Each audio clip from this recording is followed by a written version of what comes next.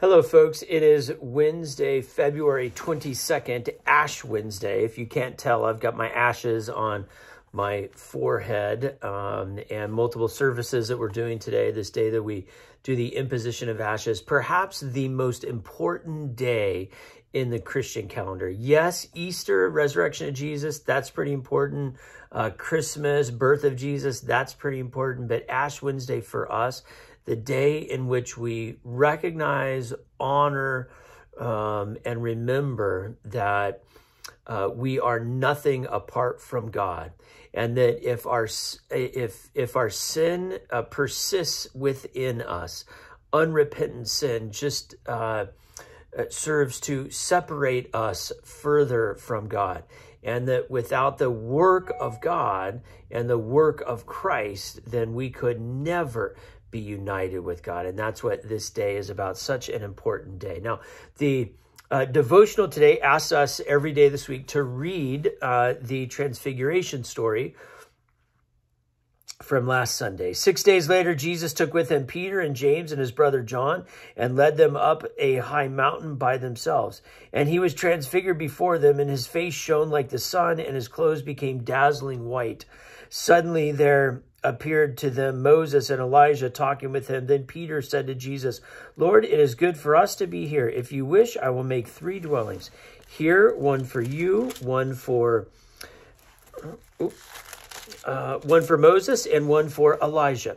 While he was still speaking, suddenly a bright cloud overshadowed them, and from the cloud a voice said, "This is my son, the beloved, with whom I am well pleased. Listen to him." When the disciples heard this, they fell to the ground and were overcome by fear. But Jesus came and touched them, saying, "Get up and do not be afraid." And when they looked up, they saw no one except Jesus himself alone.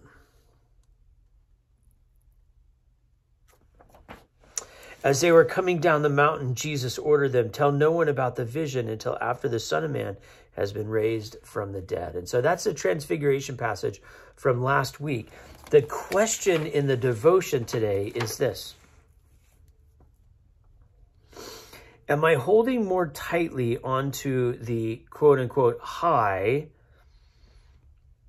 of a mountaintop experience than I am holding on to my faith and how I am meant to live? And so there's this push and pull. You know, I always think of this mountaintop experience, talking with the kids going to summer camp. You get up to camp and everything's great and people get along and you're cared for and you're having fun and you're in the present. You know, you're learning every day and worshiping every day and in the present. And it's like, this is amazing. We wish we could stay here. Well, that's what the disciples were saying that day. This is amazing. And Jesus says, no.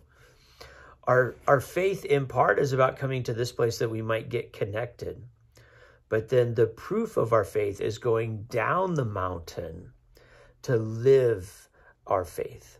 And as Jesus comes down the mountain, the first thing he does is he cures a boy who's been possessed with a demon. So he says, it's not up here, it's what we do down the mountain. And on the way down the mountain, there's a miracle healing that happens. So the question in Lent sometimes is, am I holding on to too much of that mountaintop high experience and just trying to go from mountaintop to mountaintop in my faith,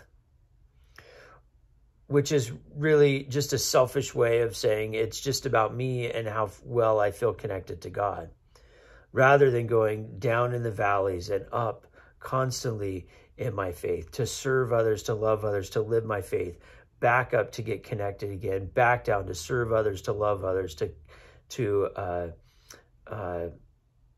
practice my faith, up to the mountain again. Where are you on that journey now? And what is going to be important for you during Lent in order to make this ebb and flow actually work in your life? God bless you. Have a great day. Have a meaningful Ash Wednesday.